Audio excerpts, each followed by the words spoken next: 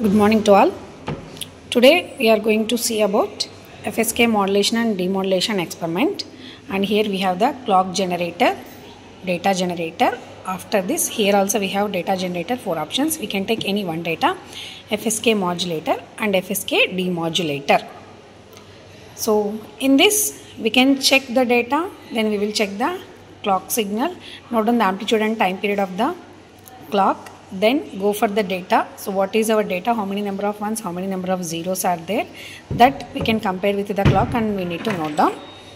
Then connect this one as input here, then observe the FSK modulator, then give this output as input to demodulator, then observe the output here, and this data and this data, this output should be matched. This is the FSK output. So now we will connect the circuit.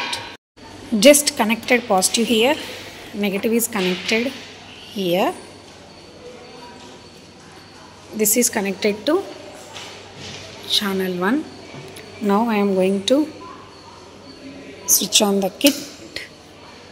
So now we are getting, but we need to adjust this time per division, and it is channel 1. So this is the clock signal. We need to note down the amplitude and time period of this clock signal. Next, I am just removing this connection and I am placing here. Next, I need to check for the data, whether it is coming or not. See, we are getting the data also, but we need to adjust how many number of ones, how many number of zeros we are getting here.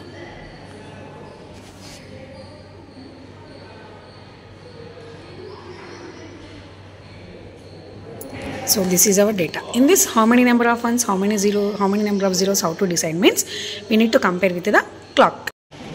So connected the clock in channel 2, channel 1 data is there, channel 2 clock is there. Now we need to put this one in dual mode. We need to get how many number of clock signals are there for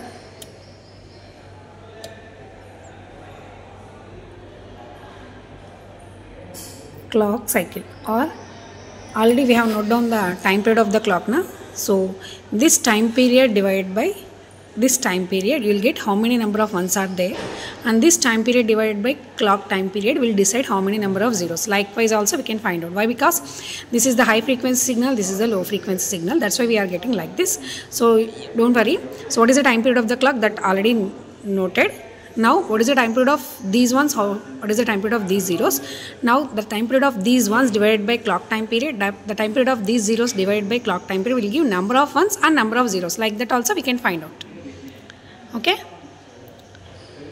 So likewise we can find the data. Now here I am taking the first data. We can change this data option. So I am changing this data to 2. So see here, we are getting like this data. If I change it to third pin, now the data is,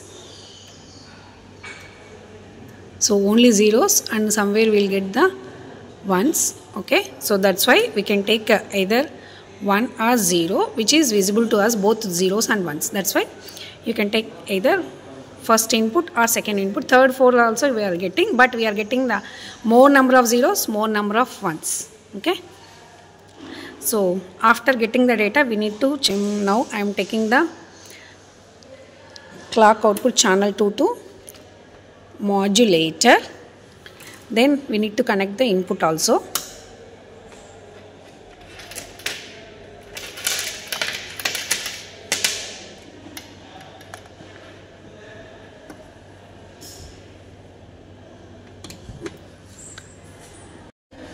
Just connected the input.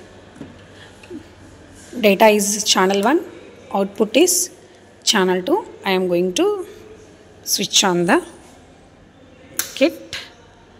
See, whenever we have the number of ones, there we need to get the high frequency signal. Whenever we have the zeros, there we need to get the low frequency signal. So according to this, for these many number of ones, excuse me, for these many number of ones, how many clock cycles we got? 1, 2, 3, 4, 5, 6, 7, 8. So for these many number of ones, I think we may get 16. 16 ones, 16 zeros. For 16 ones, we got 8 clock cycles. And for 16 zeros, we are getting the 2 clock cycles. Here 8 clock cycles, and here, see here, this is the output. Channel 2 is the output, channel 1 is the input. For these many number of ones, 16 ones, we are getting 8 clock cycles. For 16 zeros, we are getting the 2 clock cycles. So here, for 1, we need to get the high frequency signal. For 0, we need to get the low frequency signal. For 16 ones, we are getting 8 clock cycles. For 16 zeros, we are getting 2 clock cycles. So likewise, we need to draw for ones as well as zeros. If you draw these ones, these zeros, that is also enough. Okay. So this is the FSK output. FSK output. Now we need to connect this output as input here for the FSK demodulator. I am switching off this one. Okay, before switch off this one. Next I am going to connect this one, channel 1 data as it is, and channel 2 I am connecting the FSK demodulator. Now I need to give connection from here to here. So I am going to switch on this one. See, we got exactly. See, 2, 2. So this phase difference is there always from modulator to demodulator, but we need to notice whether the amplitude and time period is exactly matching or not. Okay, that we need to observe. See here, this is the FSK demodulator. Sometimes we need to adjust these knobs also. Here we are getting directly, but sometimes if any disturbance is there, that we need to tune with the help of these two knobs. Okay, we need to adjust these two knobs. If I am adjusting this one, see, this one is gone. By adjusting this one is gone. If I am increasing this one, see here, we are getting. Okay, likewise we need to tune to get the demodulation. This is about the FSK modulator and demodulator, and these are the connections we need to give finally. If it is useful, you are feeling, please like the video. Thank you so much for watching.